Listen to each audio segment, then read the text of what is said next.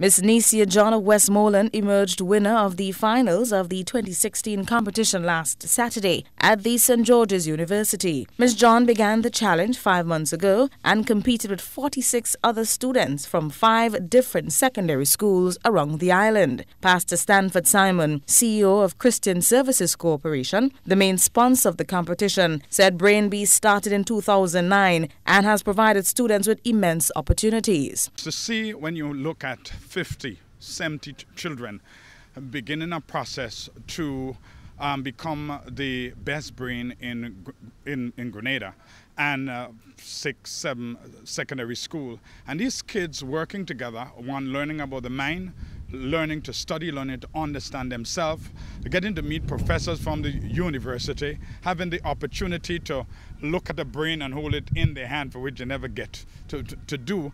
It has changed their mindset. It has changed their life. Ms. John won herself not only the trip to Denmark, but a tablet, neuroscience books, personal and school trophies, participant certificates, gift bags from St. George's Baptist Church, and a stethoscope. Second place winner, Ashwarya Gilks from St. Joseph's Convent, St. George, received a tablet, participant certificates, gift bags from St. George's Baptist Church, and a stethoscope. Third place winner Kunta Andel from the Presentation Brothers College received a phone, participant certificate, gift bags from St. George's Baptist Church, and a stethoscope. 2015 winner Toya Amade told the participants about her journey throughout the competition during Saturday's event. I like to think of it as a journey.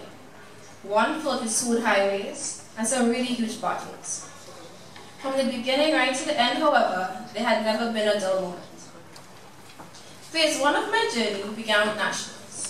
I distinctly remember Miss Velma making an announcement at school for all persons interested in participating in the 2015 Brain Beast Challenge. First time ever hearing of the competition, I was not immediately taken away.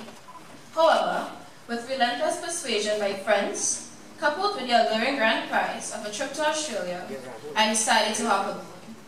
Pastor Stanford challenged the business community to contribute towards the future of the nation's children, as it cost approximately $150,000 to produce this program. Oslin Crosby, GBN News.